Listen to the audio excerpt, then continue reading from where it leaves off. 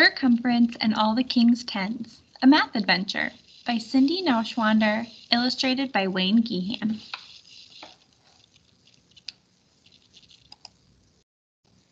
The last time we saw the king, he seemed a bit gloomy, said Lady Diameter to her husband, Cumference, one evening.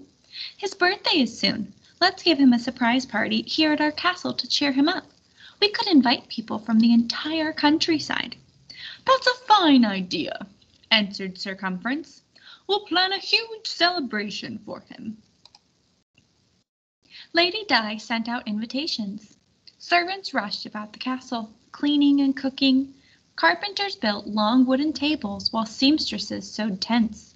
Guests began arriving in groups. Each day more kept coming.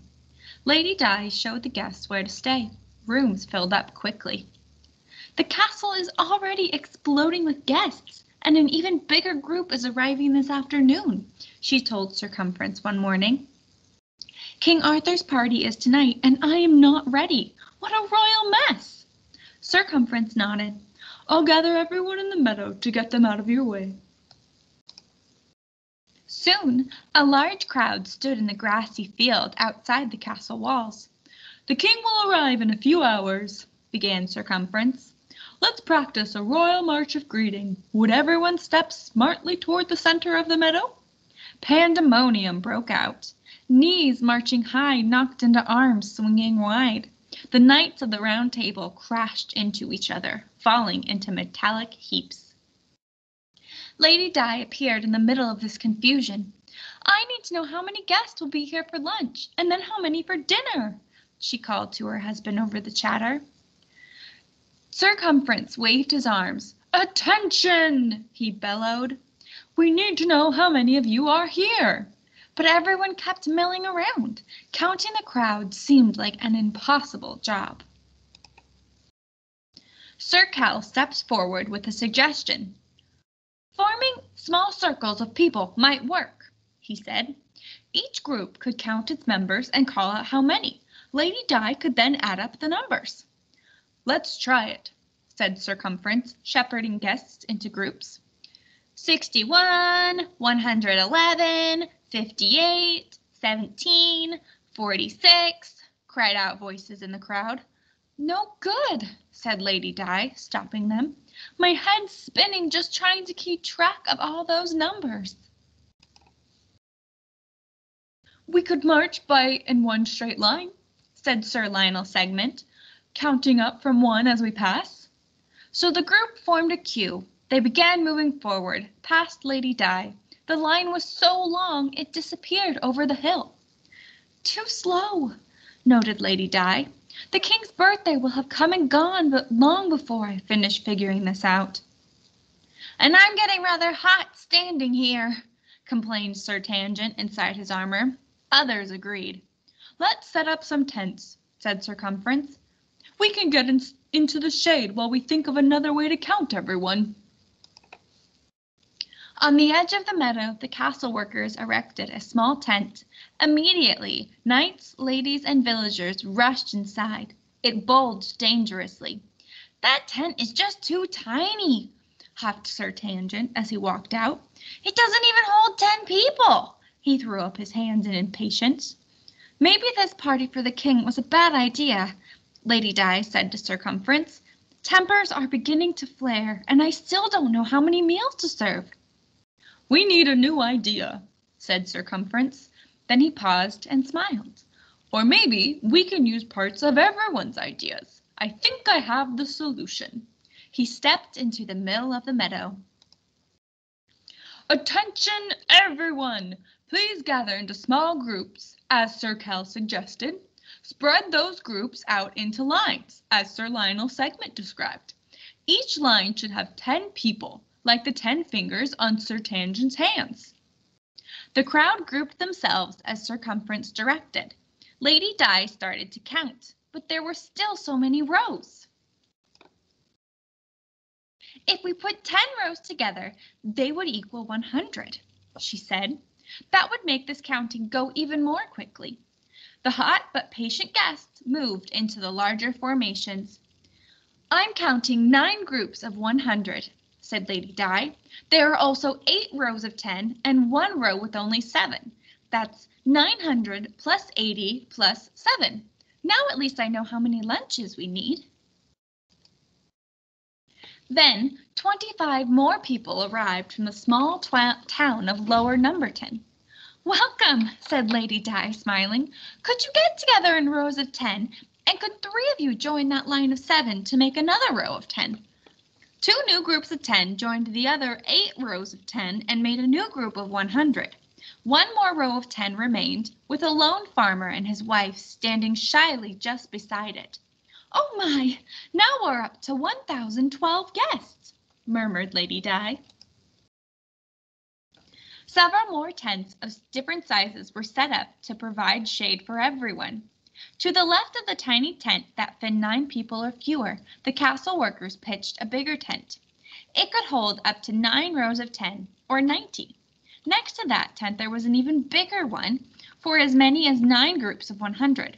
An enormous tent was next, for crowds of up to 9,000.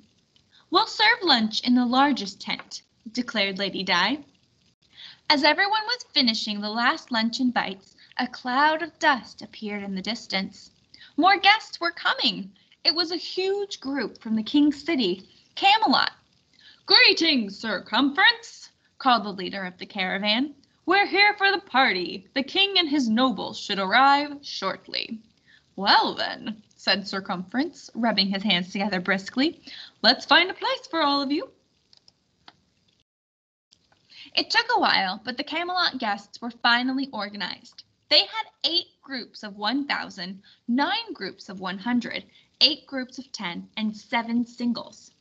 Lady Di sent a messenger back to the castle to add 8,987 to the 1,012 guests who were already there for the evening feast. "We'll need to put up another huge tent for dinner," said Sir Cumference. "Yes," agreed Lady Di, "and we could really surprise the king if everyone stayed hidden until his arrival." So they assigned each guest to a tent. The meadow became a nightly number neighborhood. There were 9 folks in the first tent. There were 90 in the second tent next door. There were 900 in the third tent, and 9,000 in the fourth tent. The fifth tent was empty except for long wooden benches and tables. Lady Di passed out silk scarves to each person, saying, "The color of your scarf matches your tent flag." Then the entire group gathered to practice their surprise greeting for the king. They had rehearsed only once, when a trumpet blared in the distance. "Ba, ba, ba." "The king is arriving!" yelled Sir Cumference. "Hurry into your tents and wait for my signal." When the king arrived, he had a sour look on his face. "It's my birthday," he muttered grumpily, "and I've been stuck on the back of a horse for hours. What are all these tents for? I'm in no mood for a jousting tournament." Sir Cumference and Lady Di welcomed the king. "Your Majesty," said Lady Di, showing him to his seat of honor. "A birthday greeting for you," said Sir Cumference, bowing and clapping his hands. This was the signal the hidden guests were waiting for. They streamed out of their tents, singing and dancing. The king was surprised. His sour look began to turn into a smile. At the end of their performance, everyone lifted and lowered their scarves, one row after another, starting with the largest group of 9,000, then the 900, then the 90, and finally the 9. It looked as if a shimmering ocean wave had crashed at the feet of the king. He stood and applauded. "Well done! Thank you, my friends!" Lady Di clapped her hands. "And now we eat." After a tasty dinner, the cooks brought out an enormous birthday cake and other delicious sweets.